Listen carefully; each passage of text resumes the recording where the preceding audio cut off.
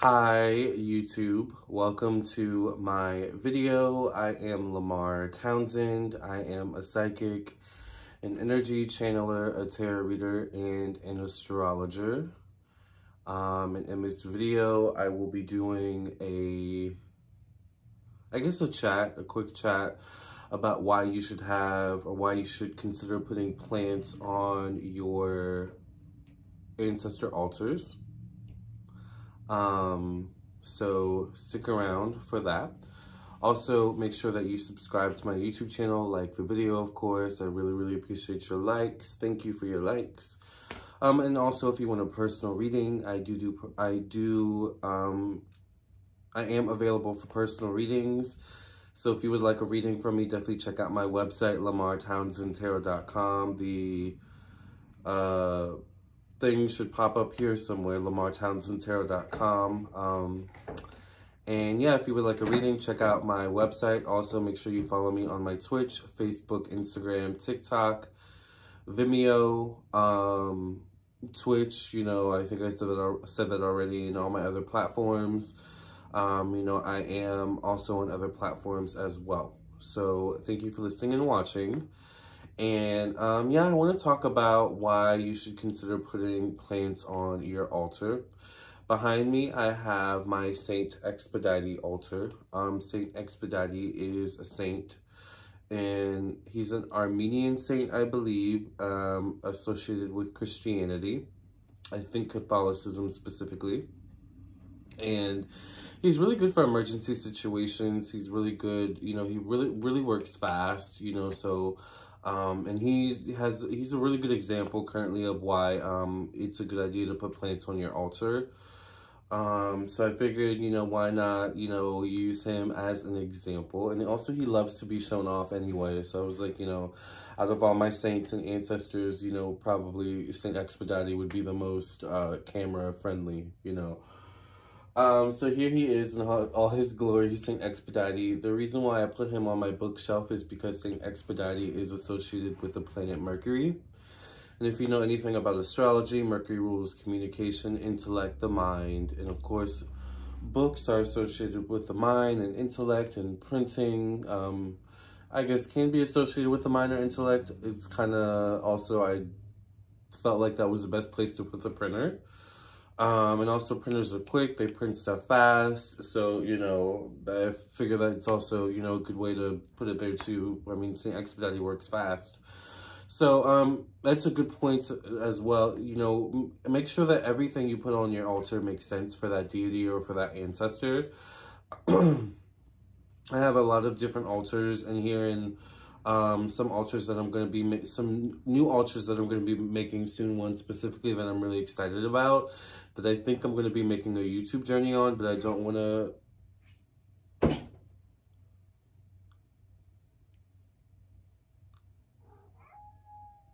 No. It's my cat.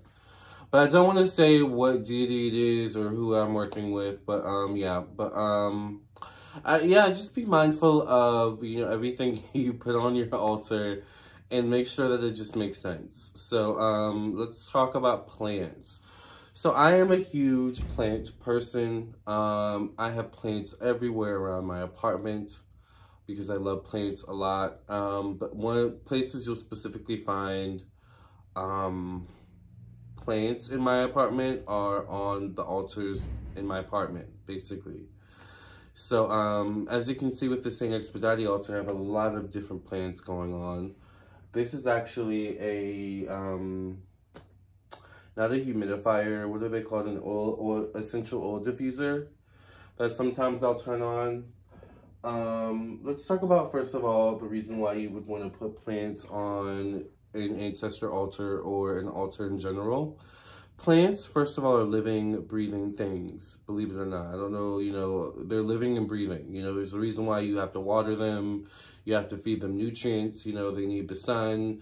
I mean, it's literally all things we need. We need water. We need nutrients. We need the sun, you know. So, plants are a lot like us, you know. And much like spirit will communicate through humans, you know, through us, through other humans, you know, such as, you know, maybe you'll be having a conversation with someone. and someone will say something and it's like, wow, that sounds like something my grandmother or something I needed to hear in that moment. You know, like, you know, sometimes spirit will speak to you through other people, you know, and just mid-conversation.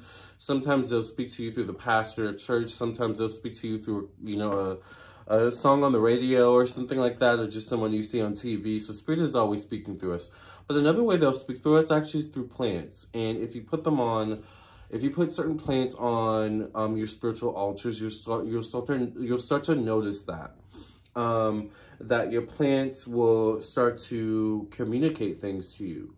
You know, another thing is that because plants are living, breathing things, you know, for a lot of people, certain deities or spiritual entities or, you know, ancestors that you work with, they were once living and breathing, you know, people too, as well, or once roamed earth, or, you know, maybe they didn't, but at the same time, you know, if they did or if they didn't, they will appreciate this plant, this living, breathing thing. They will appreciate you taking care of this plant. And it's just a way of communication for your ancestors and your spiritual guides. Another thing is because this is a living, breathing thing. When you put this on your spiritual... When you put this on your spiritual altars, you'll notice that your plant may do some weird things. Remember, they're living, breathing things. So, for example, spiritual energy can be intense sometimes. It can be dark. Sometimes you may have to deal with some heavy energies, especially if you're doing spiritual work and lighting candles. You know, you may have to deal with spiritual attacks, you know, and stuff like that. Your plant will actually take an attack for you, or your plant will, you know, take blowback for you, or you'll notice, you know, that maybe there's certain parts of your plant dying, you know, especially if you've been doing a lot of spiritual work. That can be an effect of the spiritual work you've been doing, you know, because often as things die, new things grow. So, you know, that's kind of another way that, you know, another reason to put a plant on your ancestor altars. You kind of want something on your ancestor altar to be able to mitigate attacks and mitigate negative energies and transmute that energy. That's why you put plants on your ancestor altars. That's why you put crystals on your ancestors' altars. That's why you put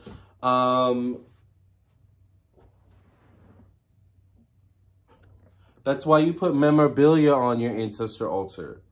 You know, Fonzie. No. No.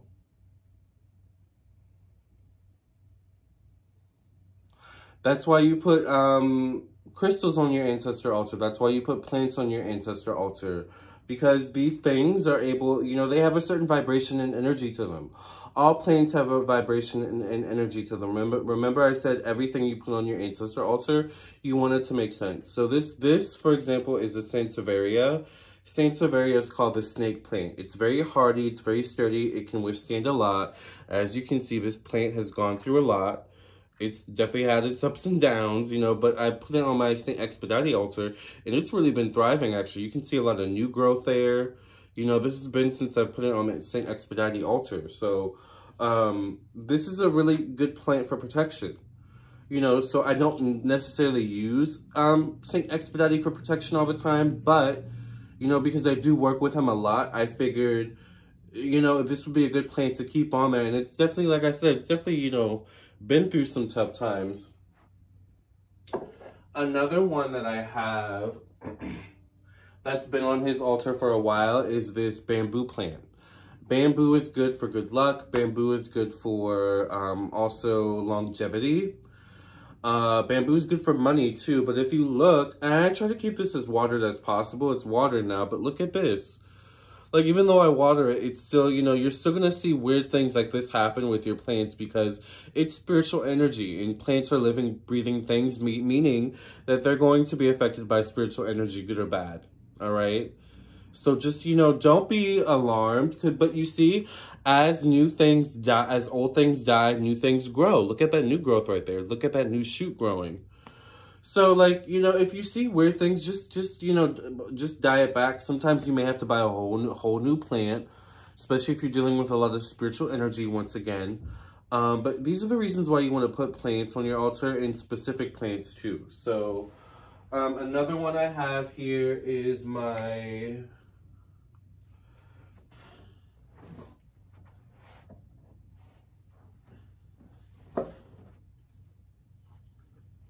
money tree plant. Now, I do work with Saint Expedite a lot when it comes to money, because he works really fast. And he's really good with money typically. So if you ever need money in a pinch, Saint Expedite is your guy. He's your go-to. He really likes pound cake and things of that nature. But this is a money plant. This is really good. This is growing really, really well. Money plants is one of those plants where you will see a lot of dying back. But then you'll see new growth. So you just want to make sure you take care of your plants too on the altar. I mean, you don't want to, you can't expect the ancestors or the spirit guides to do all the work when it comes to taking care of your plant. But you will see some amazing things with your plants.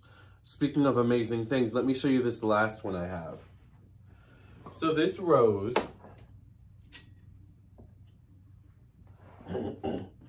I'm not lying to you, this rose has been on my Saint Expedite altar for maybe now 2 or 3 months. This is a real rose, fresh rose. I recently changed the water maybe like a week ago. You can see the stem here is dying. It's brown, it's dead, but there's still some life to it because of that green there. This rose is literally 2 or 3 months old, but look how beautiful it still is. Isn't that amazing? And these are some amazing things you'll see when you put plants on your ancestor altars and spirit guide altars. You will literally see your spirit guides and ancestors keep your plants alive for months, years at a time. I'm telling you, every time I look at this rose, I'm so amazed at it. I'm like, you're still alive? Wow. It's been months. I don't even remember when I got this rose. Let's see, it's pink, so I'm thinking maybe it had to be back either around November or before November, and it's now February. November, December, January, February. It's like 3 months I've had this rose. It's crazy. So crazy. But these are some reasons why you'll want to put... and like I said, you can see he appreciates it because he keeps the rose alive, you know? And that's one thing you'll see too. That's one sign that your ancestors or your spirit guides or deities are happy with you, or that they have a good connection with you. Because once again, plants can also be a good way to bond with your spirit guides or create a connection, because through the plant, you're bonding with your spirit guides and ancestors, right?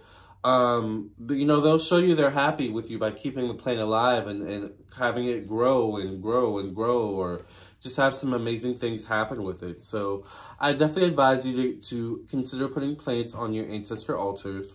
Thank you for listening and watching. Once again, I am Lamarr Townsend Tarot. I am a psychic and energy channeler, a tarot reader, and an astrologer. All right, and I also do candles as well. So if you would like candles, definitely check out my website, LamarrTownsendTarot.com. Thank you, Saint Expedite, for everything you've done for me lately and everything you will continue to do for me in the future. Thank you for listening and watching. I will see you in the next video. Love and light, God bless and no stress. And comment below, what are your tips and tricks when it comes to your altars? Maybe you work with Saint Expedite as well. What are some stories you have about him? I'll see you in the next video, okay? Love and light, God bless and no stress.